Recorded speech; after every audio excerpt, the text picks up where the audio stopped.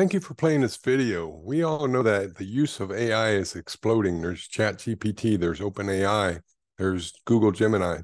And the next big wave for AI is going to be programming your own applications. I'm Dr. Chris Jameson. I'm author of the book, OpenAI and ChatGPT Programming. By now, you've probably used ChatGPT to generate text, to use it as a search engine on steroid, and to interact with it from the command line. You may have also used Microsoft Bing Image Creator. If you haven't, it's great fun to take a quick break. These are really cool tools, but the next big wave for AI is going to be integrating AI into applications. We're seeing Salesforce do it.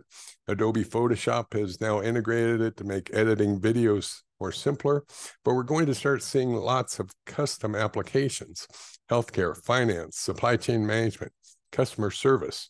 What this means is the demand for AI programmers is going to explode. So your question may be, how do I integrate AI into my programs? That's where this book comes along. OpenAI and ChatGPT Programming presents 50 real-world examples. The code is written in Python, but it's easy to port to other programming languages that show you how to use OpenAI, create your own images, do text mining, do text generation, right from within your own programs. We'll show you how to create web and cloud-based solutions as well. So how do you get started? First of all, you've probably been to the OpenAI website, so you could use ChatGPT.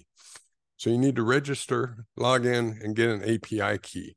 To interact from your programs with ChatGPT or DALL-E, the image generator, you need an API key. And then you need a programming environment. Python works great, and most programmers already have it installed. Let's take a look at an example. This is a simple Python script, 10 lines of code, that interacts with ChatGPT just like you would from the ChatGPT prompt. We start by telling Python we need to use OpenAI.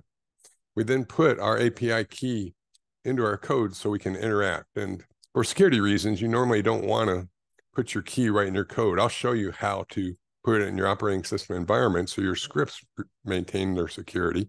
But for quick and dirty to get started, just hard code your API key here and then type your program.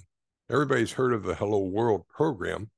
And so I'm asking ChatGPT, what's the origin of Hello World? And now I've got my API call to ChatGPT. I'm telling it to use ChatGPT 4. I'm sending it the message, what is the origin of Hello World, and waiting for its response. When that response comes, I print the response, and it's just as if I'm interacting with the ChatGPT prompt, but I'm doing it from within my own program. So doing text generation is fun, but creating an image is a lot cooler. So let's go ahead and do that.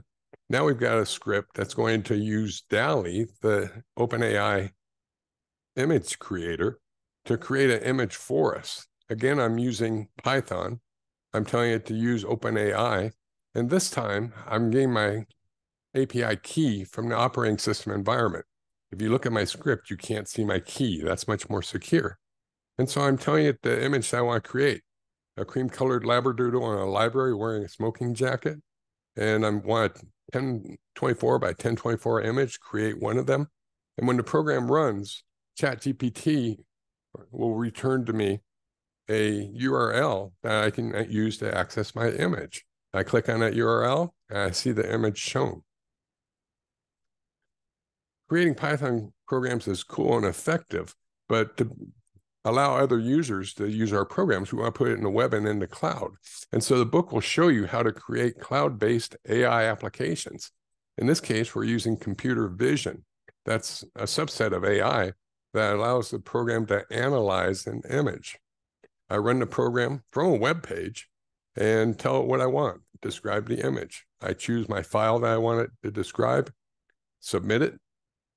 OpenAI does a computer vision analysis of the image and sends me back its response, and it nailed it. It has a perfect description of the image. And so in 10 lines of code, we've done computer vision. So what are your next steps? You want to register at OpenAI and get your API key. You can come back to this video and see the source code and create your first couple programs. Then you'll want to order the book, OpenAI and ChatGPT Programming, because there's 50 more applications for you to get started with and get ready to code. So I'm Dr. Chris Jamesa. I hope that you enjoy the book and this video.